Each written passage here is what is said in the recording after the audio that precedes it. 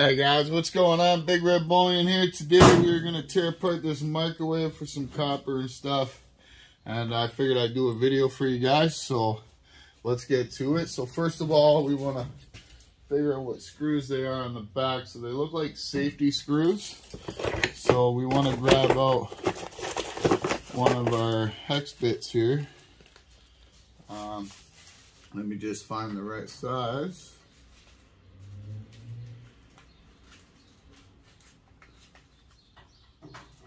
Alright, so we got the right size now.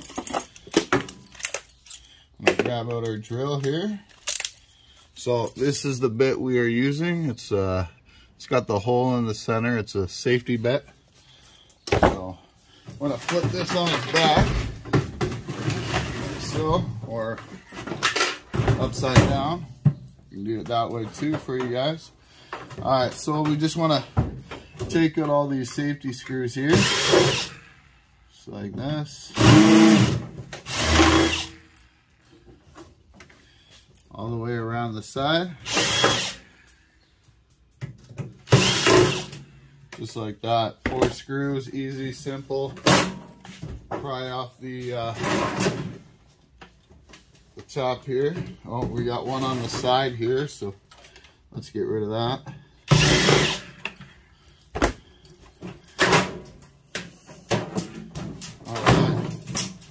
So now we got our piece of tin. We'll throw that in the back of the truck.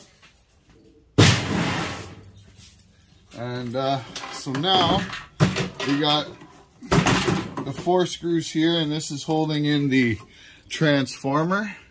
And those are a star bit. So we want to switch our bit again to a star head. Let me just make sure I grab the right one. Okay.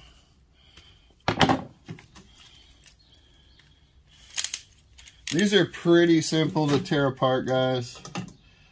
So, and a great source of copper.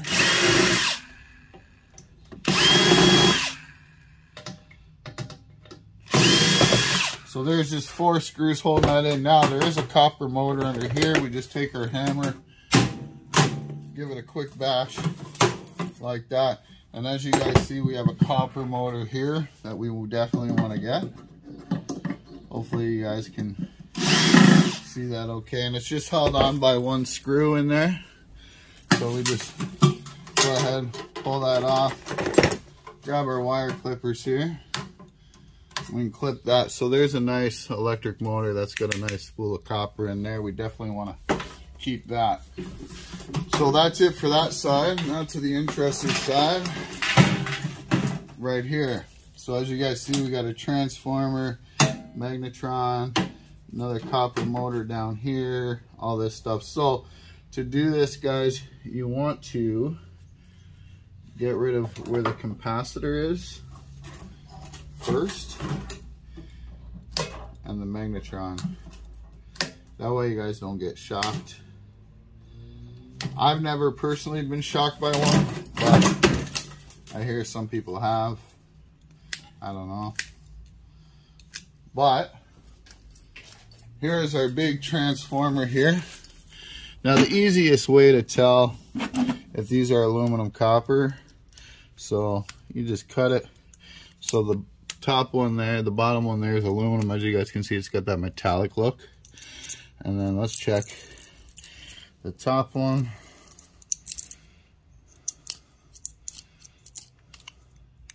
Which is also aluminum. So aluminum, we can just throw that in aluminum transformers. And yeah, so now what we want to do is we want to grab all this copper wire and stuff. This is going to be your 60% copper wire recovery, which currently is going for about $2.40 a pound right now at my scrap yard. I just want to cut all these out.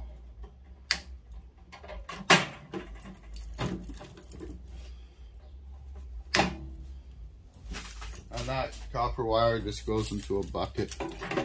So just want to a nice little chunk of wire. So definitely want to take it out.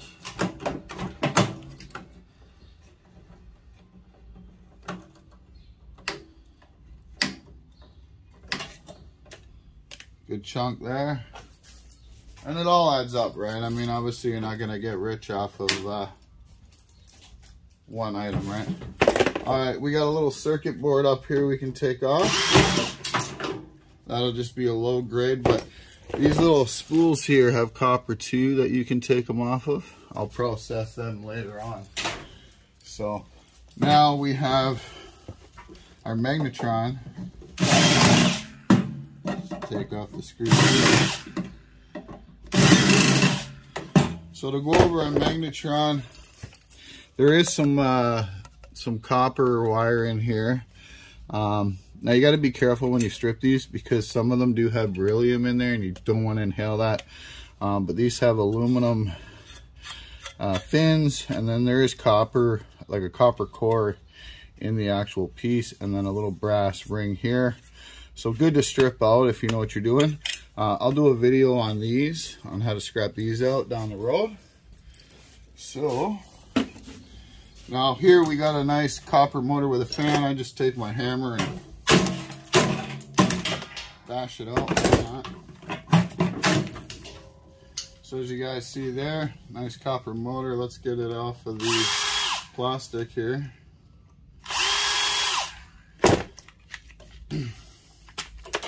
Just like that. So now we got ourselves a nice copper bearing motor there, which is good.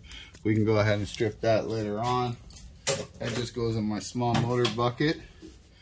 Then we do have a little circuit board here. We'll go ahead and take off.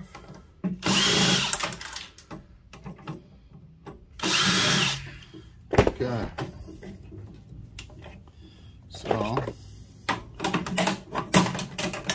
there we go. Just pry that out. So here's our circuit board here. We got a little transformer here, an IC chip here for gold recovery. That's pretty much it. So we can put that in our low grade. Then we got our power cord. Obviously our power cord we want to take, that will go into our 40% copper bin. And the reason why is because it has multiple strands of insulation. So less copper recovery to plastic ratio. I always cut off the ends to get the brass off of them. So yeah. So that's pretty much the strip down of a microwave, guys. Like I said, there is a lot of copper that we can get out of them. So put that there, because I always keep the microwave so that way I can put screws and all that stuff in there.